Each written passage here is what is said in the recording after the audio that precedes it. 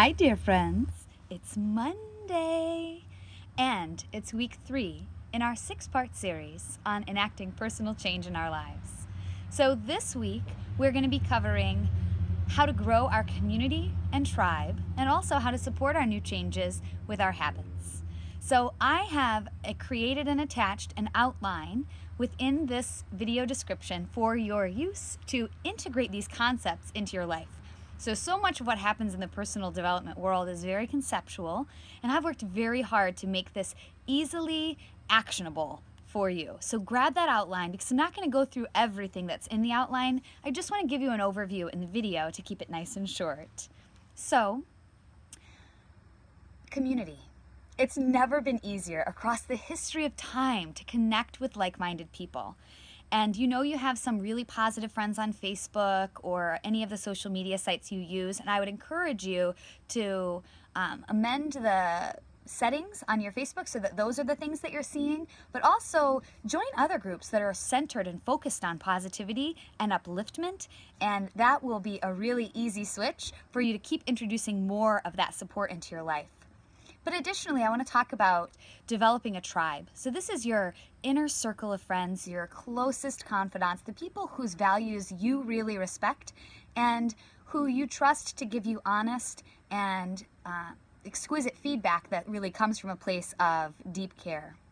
So find those people in your life, and Gary Vaynerchuk is an interesting speaker, and he talks about having like a summit evening where you bring everybody over for a dinner party and give them sort of free rein to offer you feedback. So in whatever way feels right to you, start to facilitate some feedback from your tribe and let that be something that supports you. And in addition to getting that feedback, be sure that you share with them your aspirations and endeavors so that they can support you in what you're up to.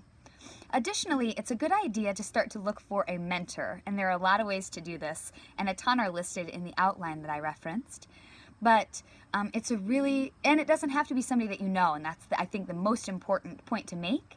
It can be a great author that you like, a speaker, a public figure, but somebody that you really resonate with. And so it doesn't necessarily have to be reciprocal, but it is very powerful to also have a reciprocal mentor relationship where you get to go back and forth with that person, but also just being studious to the teachings of those that you really respect can be powerful as well. So we've taken that from community to tribe to mentor on a more granular level in order to create support. But the second piece of this idea is habits. And so again, in the outline below, there's a link to a phenomenal habit assessment that will actually help walk you through which habits you have in place, whether or not they're really serving you, and which habits you should develop in order to support what it is that you're intending for in this life. It's a super powerful activity, and I would encourage you to especially look at the habits that surround the topic you're trying to change. So to put that in context, if you're working on your marriage, think about your communication habits, your daily routine habits, and all the habits that surround that particular topic, and evaluate all habits through the lens of whether or not they are supporting or tearing down your intentions for a new way of being. So plug those good ones in and then stay with it. And if you fall off, that's okay. That's probably going to just happen. But it's an opportunity for you to recalibrate, realign, and get back to what it is that you are endeavoring to create. This week is a special week because we're also combining next week's idea, which is the ongoing audit system. And I wanted to just give you an opportunity to think about what this looks like as you continue to move through your life. So once your intentions, mission statement, goals, and habits are all written out, it's the perfect platform from which to audit yourself. And audit's a rough word, maybe a recalibration is a better one. And there's like something on my face.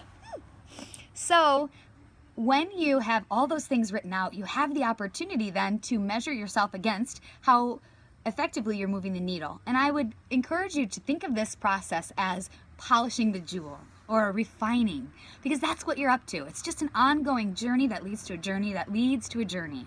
And so work through an audit for yourself and do it on a schedule that feels right to you. So for some people, that'll be a daily audit.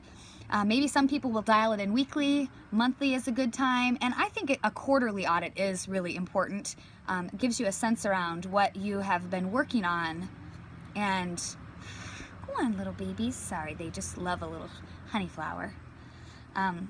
So consider how auditing looks moving forward, and allow that to be the unfolding of increased momentum as you work on some things in your life that you're wanting to find even greater joy in. And I'm so excited. Next week's my favorite week, because we're going to talk about summiting and celebrating the progress that we've made, and it's such an overlooked step in creating personal change that I absolutely cannot wait to talk about it. So please come back next week. I can't wait to see you then, and I hope you have a stunning, enchanting, magnificent week. Bye for now.